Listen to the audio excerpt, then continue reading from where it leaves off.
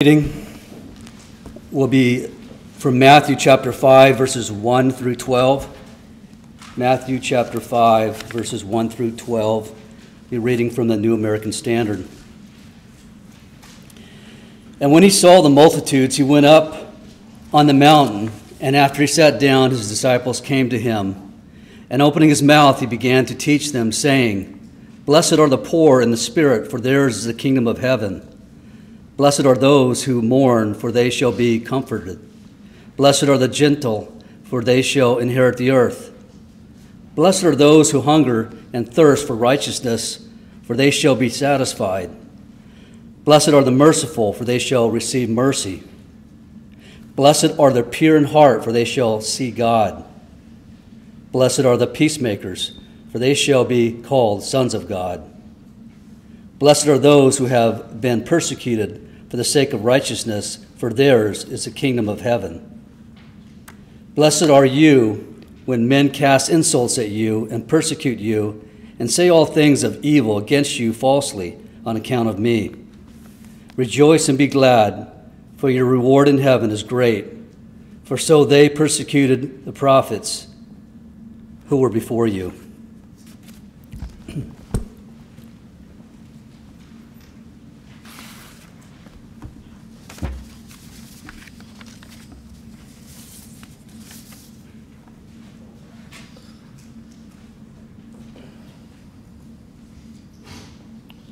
You know, when I get up here and speak, I'm not always allowed to come up and speak on whatever I'd like to talk about.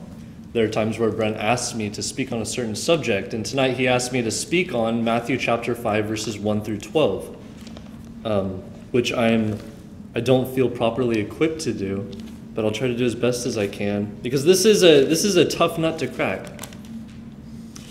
It doesn't always make sense the way Jesus says the things he says. You know, based on our understanding, we look at those who mourn and we don't automatically come to the conclusion that they're blessed. We look at those who are persecuted and we don't come to the conclusion that they're blessed.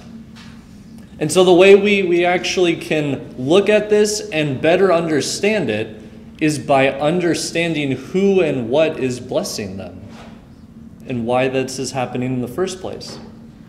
And so in order to understand that, we have to understand Jesus' worldview, his perspective of the nature of reality. And tonight, I'm going to be talking about some abstract notions, but I'd like you to follow along because I think you'll see that they're actually very relevant to our daily lives. These are very practical, actually, and they're not just abstract for the sake of abstract. So we need to understand Jesus' worldview. And a worldview is a set of beliefs and ideologies that sort of make up a lens, and it's through this lens that we interpret our surroundings and the world around us. So, for example, naturalism is a worldview. Naturalism says that the world around us is only made up of the things that we can see and taste and smell, the things we interpret through our senses, and there is no such thing as God or a soul or a spirit. There is nothing beyond what we can sense. This is naturalism. And so in this worldview, the world often seems chaotic. It seems random when we try to understand our surroundings based on this worldview. And this worldview is probably one of the most popular that we have today. People aren't making decisions in court based on a worldview that's polytheistic. They're not making decisions based on that. They're making decisions based on a naturalistic worldview. And polytheism is a worldview. Polytheism says that there are multiple gods, and there are gods in the water and in the air and in fire, and each god kind of has its own domain. And so this is a set of beliefs and ideologies that create a lens, and through this lens, people interpret the world around them. Now, Jesus has a worldview. And Jesus' worldview is that all of reality is based on God and the kingdom of God. And everything comes under this umbrella. All of human history is rushing toward God and the kingdom of God. That there will be a final judgment. The kingdom will be fully revealed. We will be in the presence of God, and God has created everything God and the kingdom of God is the lens through which Jesus is saying, blessed are those who mourn, for they shall be comforted.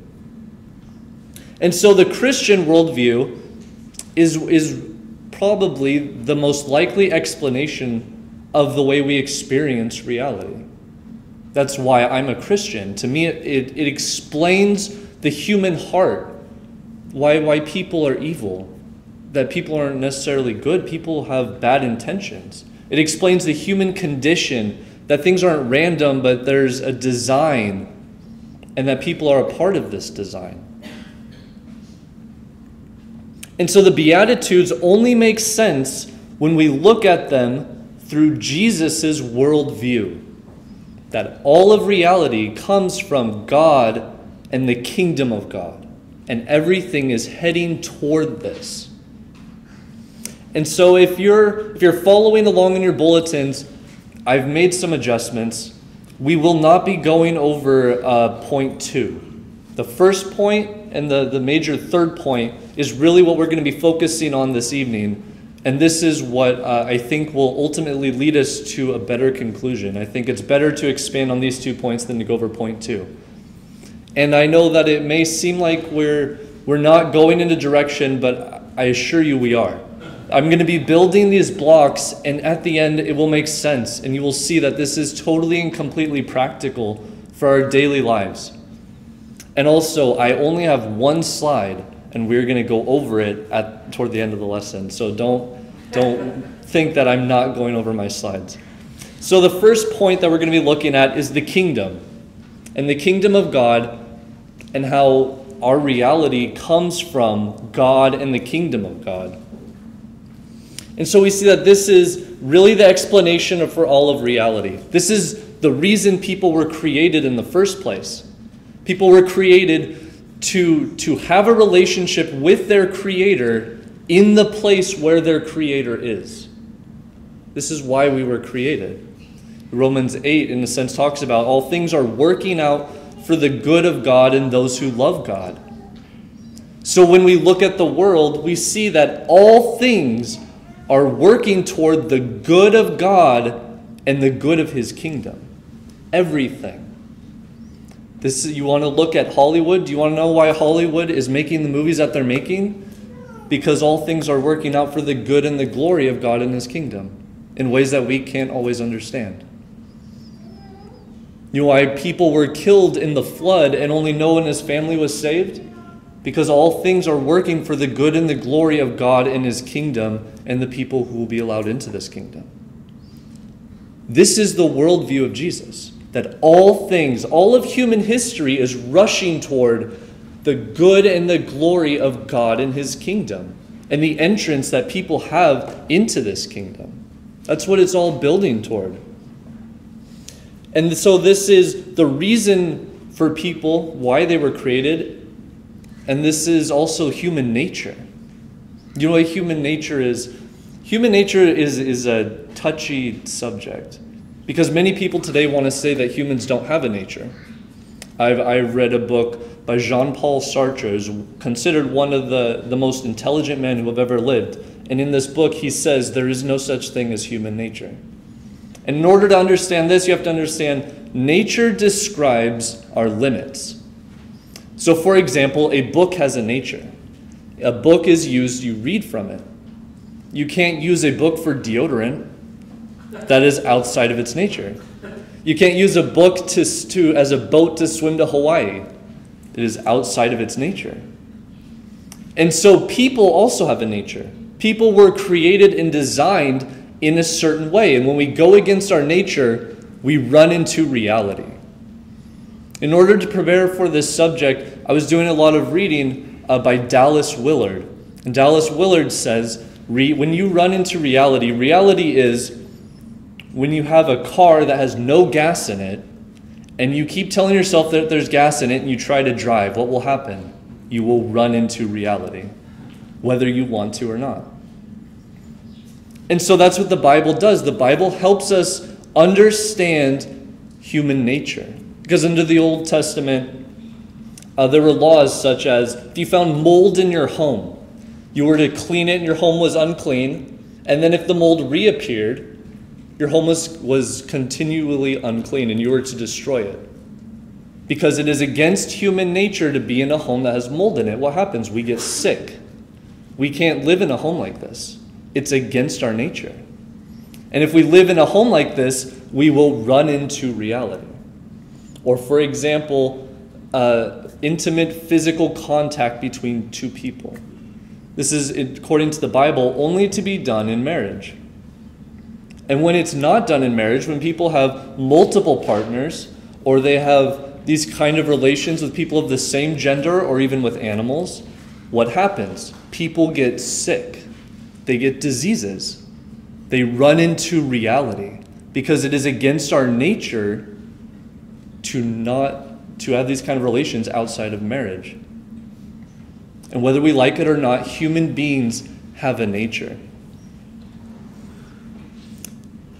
And so the kingdom of God and the kingdom of God, and all of reality heading toward this is what human nature is all about. This was how we are designed. This is why Jesus says, seek first the kingdom of God and his righteousness. Because Jesus was a kingdom preacher. That's what he preached about, was the kingdom.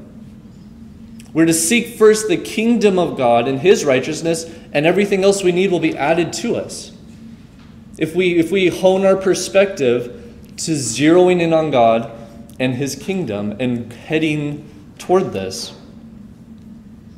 And so as Christians, our evangelism or our ministry, because Brent and I aren't the only ministers, all of Christians are really ministers. You minister to the world. Our ministry should be focused on the kingdom. Jesus was a kingdom preacher. And we need to teach people about the kingdom. And I feel like this is one of those subjects that's extremely important, but is not always talked about. That everything has to do with God and his kingdom, and we need to put this first. We need to be kingdom preachers. That the kingdom of God is available to everyone who would seek God with all their hearts. And when people don't seek God, when people ignore God, and they say there is no such thing as human nature, I want to indulge in my own desires, when they die and they meet God, they will run into reality because they have gone against their nature. So Jesus was a kingdom preacher. We need to understand this, that all of reality has to do with God and the kingdom of God, and Jesus preached the kingdom to people. This was so much of his ministry. John the Baptist said, repent because the kingdom of God is at hand. And then Jesus said, repent for the kingdom of God is at hand. And then he said, the kingdom of God is like this. It's like a mustard seed. He taught people about the kingdom. And when they say at hand, it doesn't mean like it's 10 years down the road and it'll come eventually. It means spatially, it is close to you. And we understand there's been like a partial revealing of the kingdom that we can step into, so that when the kingdom of God is fully revealed, we are already a part of it. The kingdom of God is an amazing thing. It's an assurance of our salvation. And so Jesus was a kingdom preacher because this was his worldview. That God in the kingdom of God explains reality. And this is what we see in the Beatitudes. The Beatitudes start with, blessed are the poor in spirit, for theirs is the kingdom of heaven. And in verse 12 it says, rejoice and be glad, for your reward is great in heaven. All through the Sermon on the Mount, Jesus is preaching about the kingdom of God. At the end of the Sermon on the Mount, he ends with, there will be those who enter the kingdom of God and those who don't. And those who listen to Jesus are like wise men who built their house on the rock, and those who don't listen to Jesus are like foolish men who built their house on the sand. Jesus starts the Sermon on the Mount and ends it with the kingdom of God. This is his teaching. This is his preaching. He's a kingdom preacher.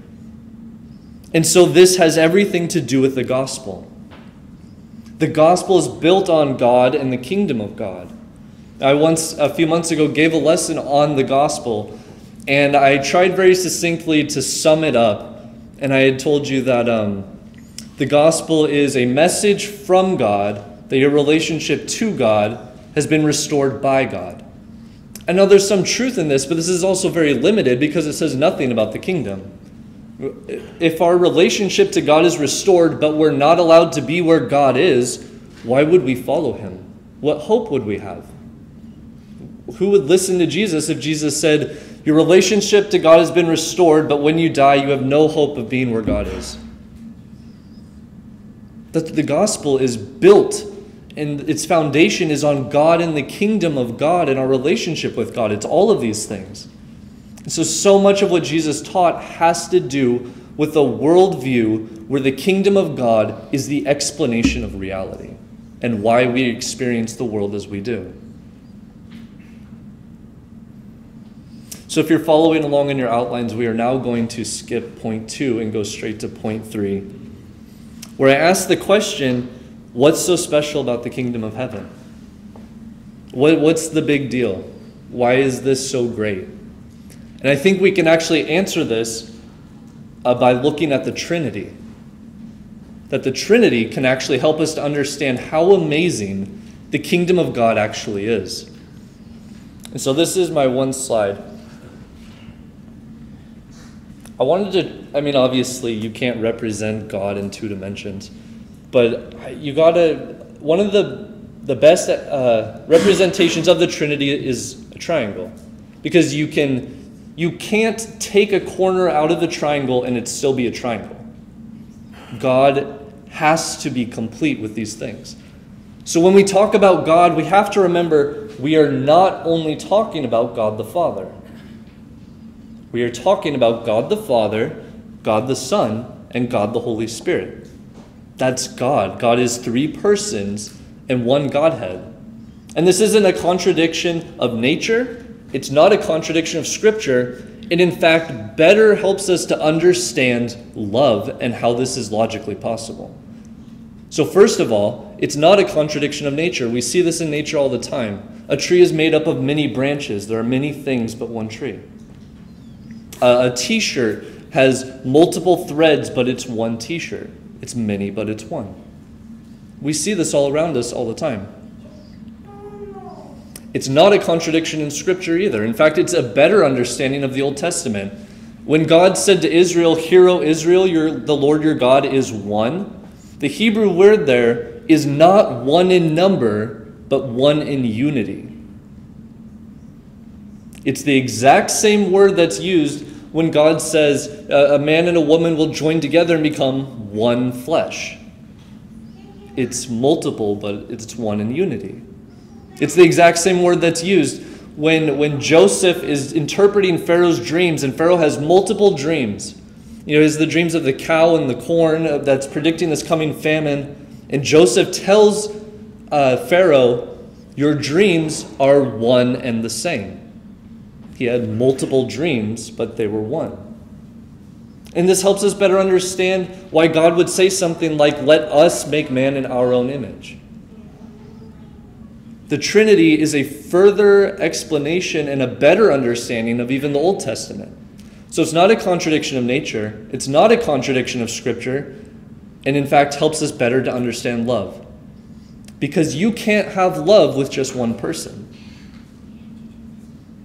So this is actually the problem that Muslims and Jews have. When they say God is only one God, well, then you have to say, well, if God is what we say immutable, meaning he doesn't ever change, God does not change, and he's only one, then where did he learn how to love? The Trinity actually explains this. That love can exist because there are 3 persons in one God. Love is existing between God the Father, God the Son, and God the Holy Spirit. And so let's put this into the context of the Beatitudes. In God the Father, God the Son, and God the Holy Spirit, what we have is an eternal community of love within God themselves, if you like. An eternal community of God, of love, excuse me. This doesn't exist anywhere. You know, if If someone joins like the stonemasons, be like, oh, the stonemasons have been around forever. I feel privileged to be a part of this. Have the stonemasons been around since before the earth was created? There is a community of love that has been around since before the foundation of the world, that where God now has this community of love, and he comes into the kingdom of God. His very presence is there, and he expands it, and he allows you into it. Don't you see how amazing this is? That we're allowed into this? That's unbelievable. Now can you see why there are scriptures that say things like you can't get to heaven based on your own righteousness, based on your own works? Who could ever work hard enough to be qualified to be a part of this?